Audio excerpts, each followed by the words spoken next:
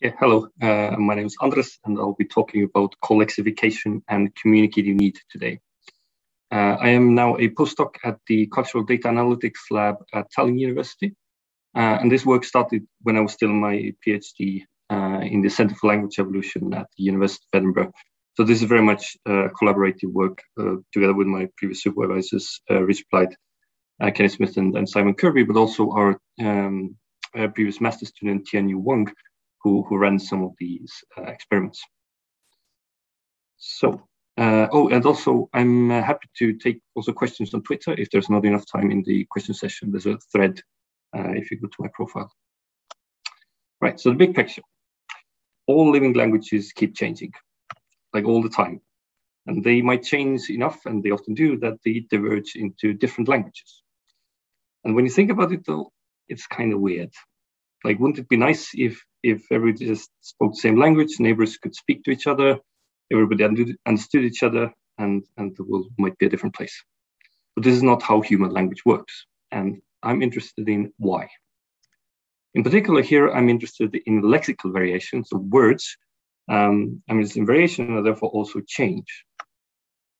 But in particular, why are some semantic domains more complex than others? Why are some languages very specific about something, whereas others are vague? And the hypothesis is that, among other things, one reason is probably communicative need. Communicative needs differ between language communities. How would we study this? Well, we could look into diachronic corpora, obviously. If you do that, you get more the picture on the population level. You could do that just by counting frequencies or also modeling meaning using distributional semantics, which is something I've also done. But here, I'm more interested in testing causal claims about individual level processes. And this is something you can test using human experiments. Now, you can't, or it would be very difficult to test actual languages or actual language evolution in the lab. But what we can do instead is use artificial languages. So basically, take a bunch of people, put them in a box, and force them to learn some ridiculous sounding words. But don't worry, we have ethics clearance for that. So I'm going to start with some very, very basic concepts because I want everybody to be on the same page about these things.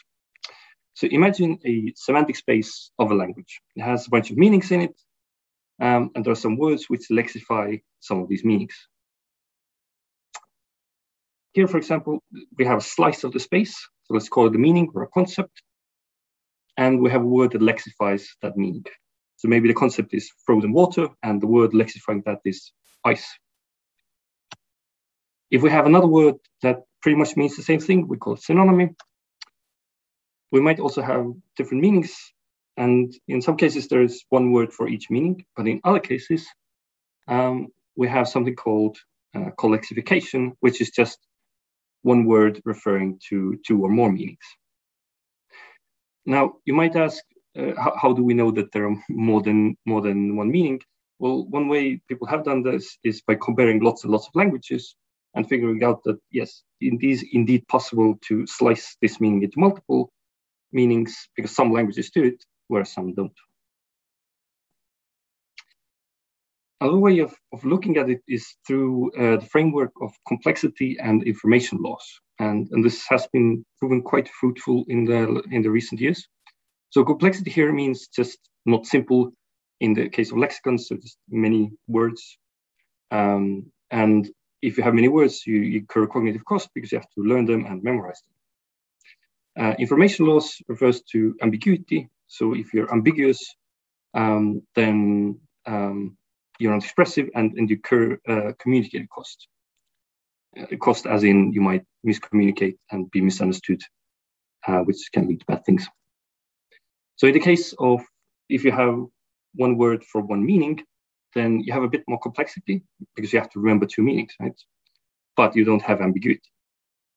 In the case of colexification, you get a bit simpler language because you don't have to remember this one word, but now you're ambiguous. You could also logically have the situation where you have two words referring to two meanings and you don't know which is which. So it's like twice as bad. But incidentally, what people have shown in the past is that natural languages tend to try to avoid this situation. And this is how we get to the optimal front. So people have shown that languages tend to, on these two axes of communicative cost and cognitive cost, they tend to fall on the optimal front and tend to avoid the situation where you would have both complexity and information loss. So in this schematic, real languages are meant to be blue and hypothetical languages are meant to be gray. And this is probably a plot that many of you have seen, at least somewhere in some paper, because quite a few people have used this framework to describe lexicons in the world languages, for example, kinship terms, color, numeral systems, and other things. And the result tends to be always the same, which is that natural language is somewhere along this optimal front. But then it's a question like, how does a language decide where to be on the optimal front? Because there are many ways to be optimal.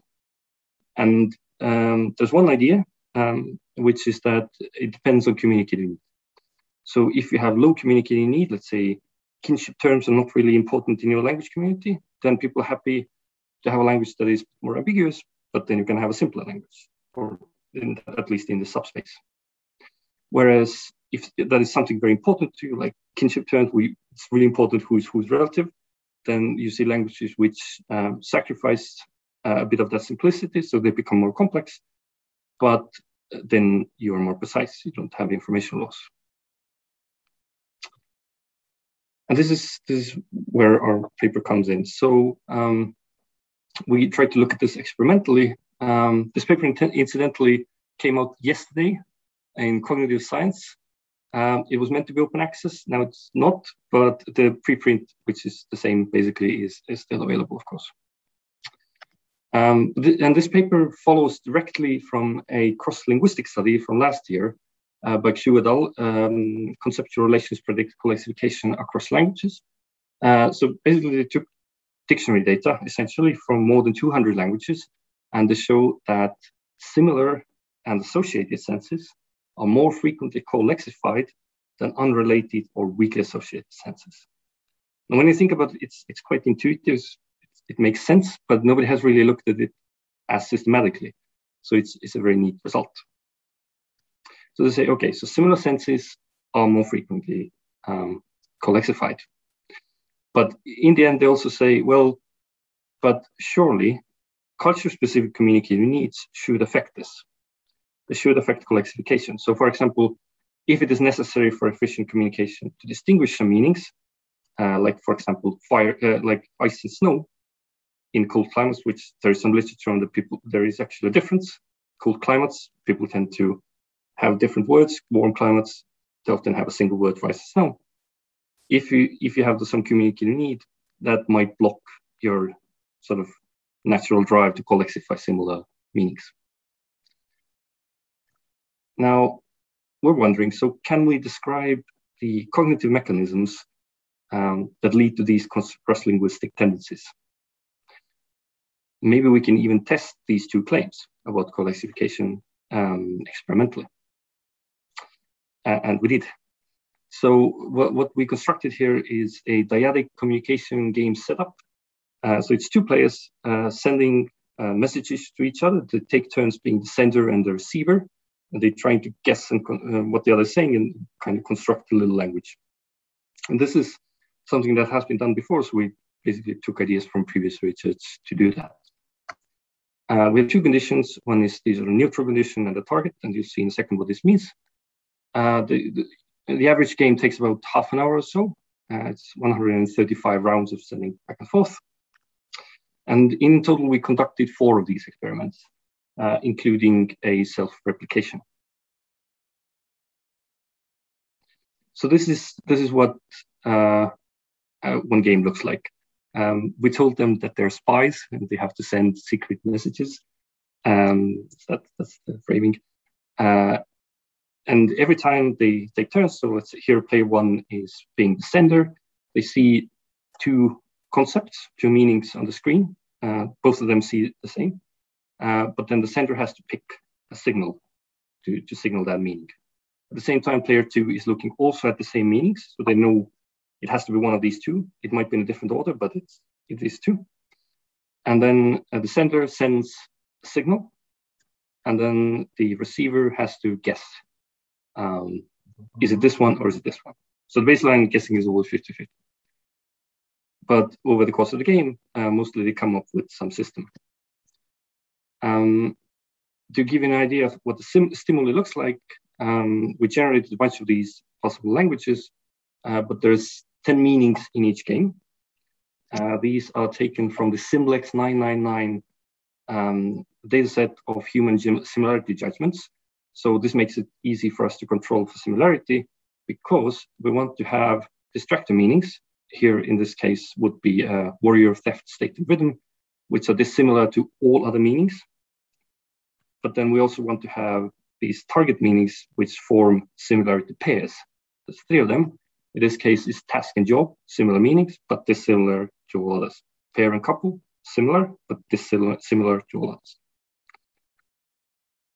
And why we need this is, so in the baseline condition, all of these pairs, like task and job and pair and couple, pair and rhythm, whatever, they occur uniformly. There's exactly the same number of pairs, combinations occurring throughout the experiment that they have to give signals to. Whereas in the target condition, which is what we're interested in, similar meanings occur together more often. So task and job is something they have to distinguish a lot, whereas task and rhythm or rhythm and state, they barely have to distinguish. So this is how we simulate communicating need. And there's 7 signals in each of these experiments, except for the last one. And these are basically just 2-syllable nonsense words that we generated in a way that they're controlled to be dissimilar in form, both to all other signals, but also to the English language meanings that we used.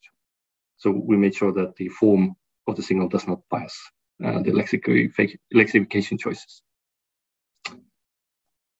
Here's a result of one game. This is obviously cherry-picked to look nice because they have 96% guessing accuracy. This was like a very, very good dyad. Most of them are much more messy. But in that case, this dyad, they colexified shore and coast, for example. These numbers in these boxes mean just how many times the signal was used to signal that meaning.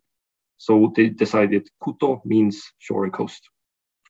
But then again, for rhythm, they decided that it gets its own unique signal, which happens to be mumi. How to analyze this data? We thought of a few different ways, but in the end, well, what was important was also to capture changes over time, because most dyads are not neat like this. They actually change preferences sometimes over the course of the game. So what we came up with is this. First of all, we exclude lower accuracy dyads because some of them are just pressing random buttons. So we kick those out. And then the process is basically we iterate through each game log. We record each instance of colexification. So same one signal used for 2 different meanings. And this yields us a data set in the case of experiment 1 of over 1,000 data points. And then, so it becomes a binary question, like, is it colexified or not, colexified or not? And then we feed this data set into a logistic mixed effects regression model. And what we're asking is, does condition predict likelihood of colexification? We also include an interaction with round number, because again, we want to control for changes over the course of the game. And what we're asking the model is, are similar meanings less likely to be colexified in the target condition? Because remember, in the target condition, they have actual communicative need to distinguish them, so they shouldn't want to colexify. The answer to that question is yes. So in experiment 1, there's a difference between conditions. In the baseline condition, when there is no pressure to distinguish particular meanings, participants prefer to colexify similar meanings, so like task and job. And this supports the main cross-linguistic finding of Xu et al. 2020. But in the target condition, when need arises to distinguish similar meanings, speakers are indeed less likely to colexify them. In this plot and the next plots, what is plotted here is each dyad's probability to colexify target meaning pairs by the end of the experiment. So that's great. These results support the hypothesis that communicative need may block colexification of related concepts. But we were not quite satisfied with this one result. So we self-replicated this experiment. The first experiment was done using a student sample. But then, since it was in the middle of a pandemic, we switched to Mechanical Turk, which does provide more flexible recruitment, but also much more noise. So the Mechanical Turk people they just a lot of the time press random buttons, but the result does replicate. We ran 2 more experiments. The third one, we basically just made it even easier for them to colexify the distractor pairs. Because in the original one, they were by design, if they wanted to avoid colexifying the target pairs, they would have to colexify some very unrelated links. We thought it would actually give us a stronger effect, but it didn't make a difference. It still replicates the difference between the baseline and the target condition.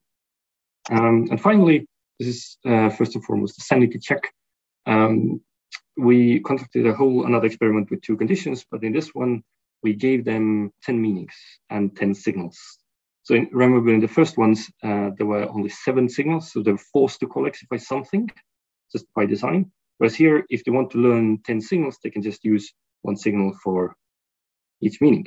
And indeed, the difference between the conditions disappears.